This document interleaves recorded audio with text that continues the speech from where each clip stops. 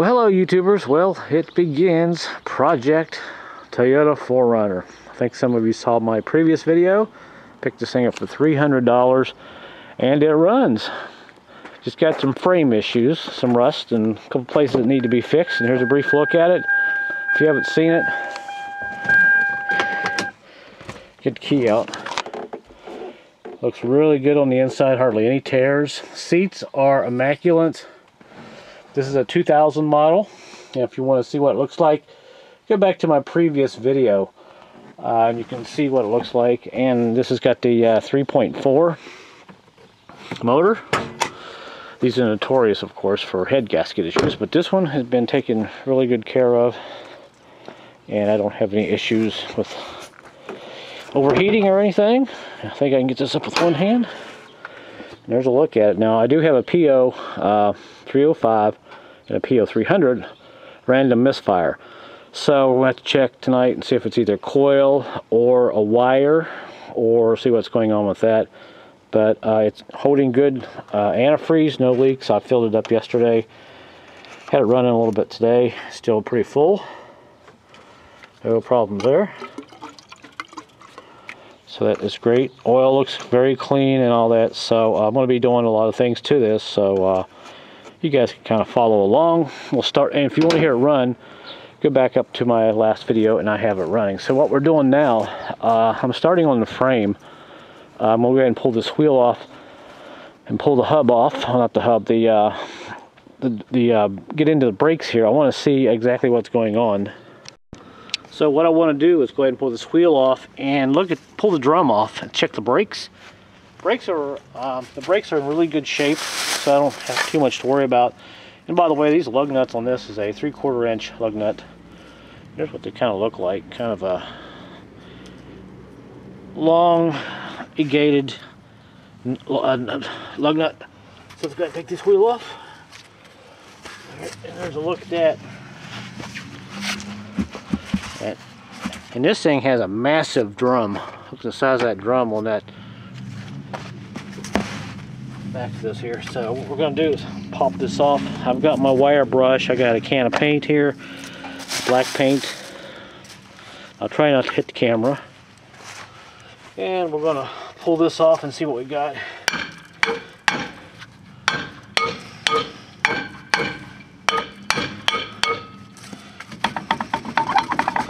Sometimes you gotta have a little patience getting these off.